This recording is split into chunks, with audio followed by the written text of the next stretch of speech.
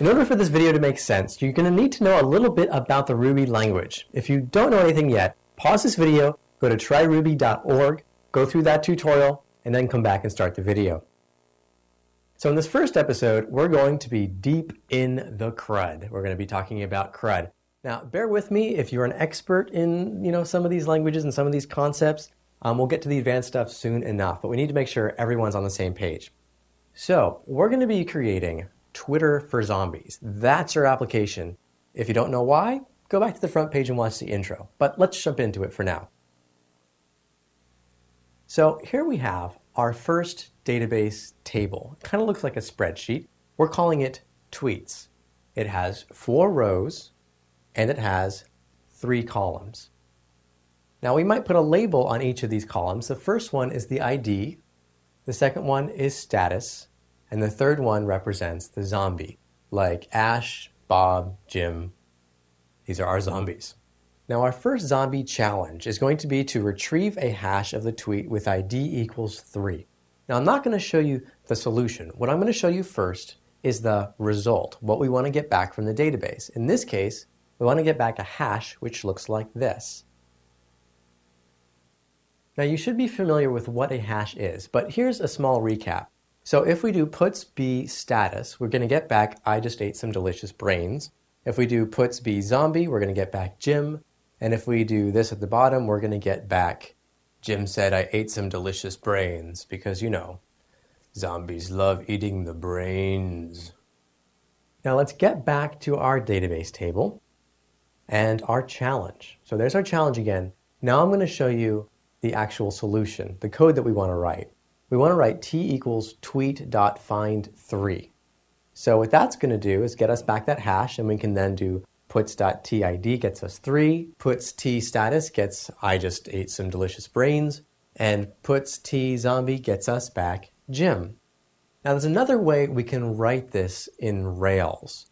Instead of puts tid, we can do puts t.id, puts t status, we can have puts t.status, and so on and so forth. So we can use these to find our solution instead of using the hash keys. Here's what our answer might look like with those pieces of code. There's one Rails convention here that I want you to notice. Notice we have capital T in tweets in the code solution, and what's happening on the back end here is that it's going to lowercase that, pluralize it, and then it's looking for a table called tweets in our database. It's time to jump in to the crud. And by crud, I mean create, read, update, and delete. Now let's figure out how we can do each of these inside our Rails application. First, in the create, we do tweet.new. We can then set the status and call t.save to save the item. For reading, we then do tweet.find3, just like you saw a moment ago. For updating, we're going to find the tweet, then we can set values on it and save it. And then for delete, we can find the tweet and call t.destroy to delete it out of the database. Now we're going to go through each of these in a little bit more detail, and I'm going to show you some alternate syntaxes. But first with create, notice that we're not setting the ID on the object here. That's because Rails is going to take care of that for us and properly increment the ID and store that in the database. Another way we can create a new tweet is simply by sending in a hash of the items that we want to set. We can then save that. We can also write this all in one line by calling tweet.create. So that's going to set these attributes and save the object. Next up, for reading, there's lots of ways we can read data out of the database. We can find a particular item with an ID number. We can find a bunch of items and it will return an array. We can find the first one. We can find the last one. We can find all of them. We can count them. And the interesting thing about count here is that it's actually doing this the correct way. It's not going to the database, pulling everything out, and then counting it. It's actually going to be doing a count query on the database and returning that number. We can also get all the zombies and order them by the zombie name. We can limit the number to 10. We can say, get us all the zombies where the zombie name equals Ash. Or we can put all these different methods together to do something we like to call method chaining. Next up, we have update. So you remember with update, we find the tweet, we set something, and then we save it. Alternatively, we can set the attributes value and send in a hash, and then save it, we can also call t.update attributes, which not only will set the items, but it will also save it. Next up is destroy, because zombies like destroying things, especially brains. So as you saw before, we can find an item and destroy it. We can also write this on a single line. And lastly, if you want to destroy all the tweets, we can just call tweet.destroyAll. So we've already reached Zombie Lab 1. This is where you get to start coding and implement some of the stuff we've already learned. So go and have some fun with your new zombie friends. Down your brains and your entrails. It's time to stop and learn some Rails, 'cause we got something new to grab. Rails for Zombies by Aimee Labs.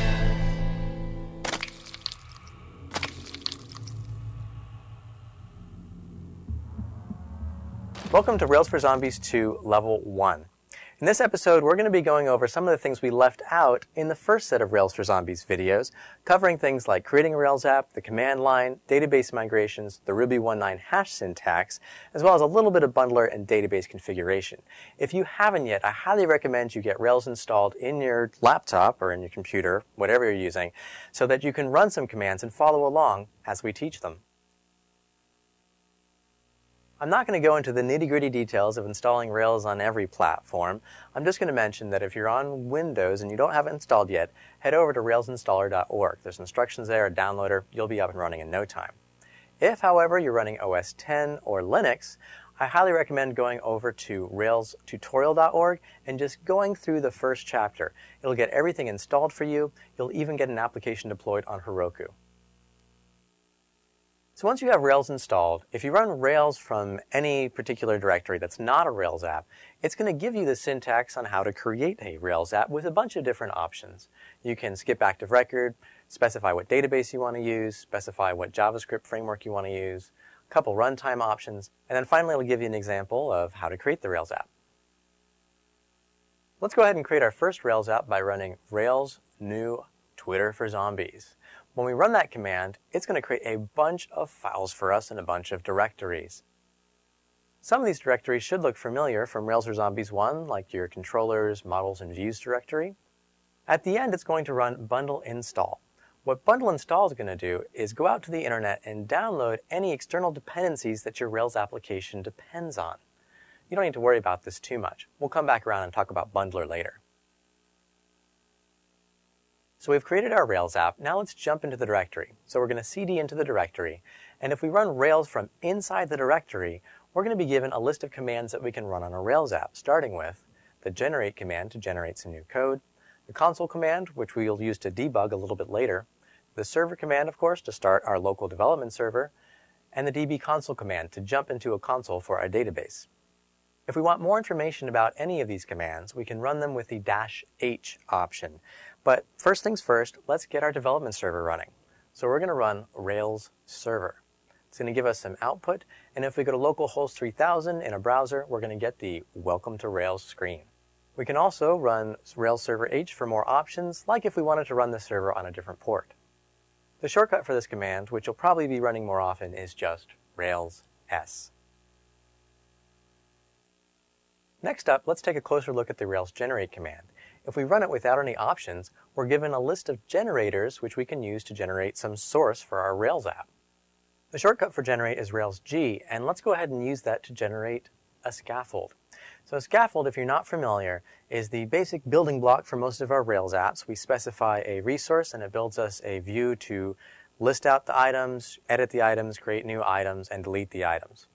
So here's the syntax. And we're going to go ahead and create Rails G scaffold zombie because we want to create zombies. We're going to give it a name, which is a string, a bio, which is a text type, and an age, which is an integer. When I say types, I'm referring to database types, and here's a list of all the other database types which we might find useful here. When we generate a scaffold, it's going to create a bunch of files for us. Let's take a look at a few. You can see here it's generating a migration for us, the zombie model. It's going to add resources zombies to our routes.rb. It's going to create our zombies controller. It's also going to create our views, which should look familiar from Rails for Zombies 1. You have our index view, edit, show, and new. There are a couple other files it's going to create, like helpers, tests, and assets, and we'll see some of those later. But first, let's jump in and take a closer look at that migration. When we say migration, what we're talking about are database migrations. This is how we make changes to our database from inside Rails. And if you remember from Rails for Zombies 1, Rails is going to automatically create for us a primary key called ID. It doesn't even show that in the migration. It's just sort of assumed that every table is going to have a primary key of ID. The last thing you'll see in this migration is this t.timestamps. This t.timestamps line is the same as saying date time created at and date time updated at. These are magical fields in Rails. They get populated for you automatically and you can use them in your views. When a model is created, the created at gets set, and every time it's updated, that updated gets set for you. To give you a better idea why migrations are so useful, here's a commercial I created back in my Rails Envy days. Hi, I'm Ruby on Rails. And I'm PHP. So what you got there? Oh, these are a bunch of SQL files all the developers on the team sent out, and I'm really frustrated because they just overwrote all my database changes. Oh man, that sucks. Yeah, you feel my pain, right? Well actually, Ruby on Rails uses something called migrations. This allows developers to make database changes independently without stepping on anybody's toes. You still have to write tons of SQL though, right? Well, no. Migrations actually use Ruby, so it's database independent. Wow, that sounds really good. I think I'll give that a try, actually. You know what? On my way home from work tonight, I'll stop by Toys R Us and pick one of those up. While I'm there, I'll get Barbie to give me a ride in her pink Cadillac all the way to your offices in the land of make-believe, where you can help us finish up my application and we'll all live happily ever after. So database migrations are how we version our database, keep track of changes, so we don't have to send around SQL scripts and end up stepping on each other's toes. So back in our Rails app, we have this migration. If we start up the server at this point, we're going to get an error. It's not going to work. It gives us an error. It gives us the line of code where there's an error. If we looked at that line of code, we would see zombies equals zombie all. Oh, so it's querying for the zombies table, but it's not yet in the database. Well, we forgot to run that migration file. To run migration files, we run rake db migrate. Not only is that going to run our current migration, but if there's any other migrations that other people in our project committed, it's also going to run all of those. Here's the output we would see from our migration, and if we run our Rails server again, now if we go to /zombies, we can get a list of the zombies and start creating them. Now that we have a zombie table and a zombie model, let's jump into the console and play around with it. So we use the console to debug our application, so we can go in here and just start running Rails commands. So here you can see I'm running zombie create, name Eric Alum, age 27. That's going to actually show us the SQL that's going to be running inside of our Rails app, and it's going to give us back the zombie object it created. Now remember, when you use tryruby.org, everything in Ruby has a return value. That's that hash rocket symbol you see right up there. You can see that this command returns an instance of the zombie. We can then run zombie first to get back the first zombie, which in case is the zombie we just created. We can change the name of the zombie, and then finally we can save the zombie. It's going to show us the SQL that it uses to do that, and it's going to return true because it successfully saved the zombie. Now you may have noticed when we created this zombie Eric here that we used a slightly different syntax. We actually used a different hash syntax. Remember, a hash is a collection of key value pairs, and a key can be almost anything. A key can be a string. Here's the old syntax with the hash rocket. A key can be a number.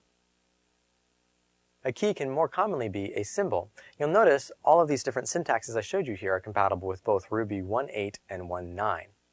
And if we're using Ruby 1.9, this last hash can also be written as name : It's a little bit of a shorter syntax, 2 less characters, and throughout this entire tutorial, we're going to be using this new Ruby 1.9 syntax. If you're just getting into Rails now, you should be using Ruby 1.9. Don't even bother with Ruby 1.8, just use Ruby 1.9, and then you'll get access to this hash syntax you see here as well. So here again is the code to create zombie Eric using the Ruby 1.9 hash syntax. And here it is using the Ruby 1.8 syntax. But really, it's not Ruby 1.8 syntax. You can still use the same syntax, this sort of old hash syntax, in either Ruby 1.8 or 1.9. It's up to you which one you like better. You can use either, but in this tutorial, like I said, we're going to use the new way. If you take a look inside the controller that the scaffolding created for us, you can see that in the respond to block over here, it says render JSON zombies. That's using the Ruby 1.9 hash syntax. And it does the same thing as the old syntax. So we have our zombie table, but we want to make some changes to the database. How do we do that? Well, we do that by generating a migration. We're going to call our migration add email and rotting to zombies. We're going to specify the columns we want to add, in this case, the email column, which is a string, and rotting, which is a Boolean. When we want to add a migration that adds columns, we can use this title format and it'll write all the code for us. So we say add anything to, and then the table name. We have our column names and our types, and that's going to generate a migration for us, which looks a little bit like this. As you can see here, it's adding 2 columns to our zombies table, an email column, and a rotting column. But what happens when we want to add some table options, some column options? For a default, we can just write default false. A couple other migration options here besides default. We can also add a limit, specify that it can or can't be null. We can specify which position in the table to put the column, as well as add a unique constraint to ensure that this column is always unique at the database level. Now that we have a migration, we need to run rake-db-migrate to add those columns to our database. Rake-db-migrate is not only going to run our new migration, but if I checked out somebody else's migrations, it's going to run those too.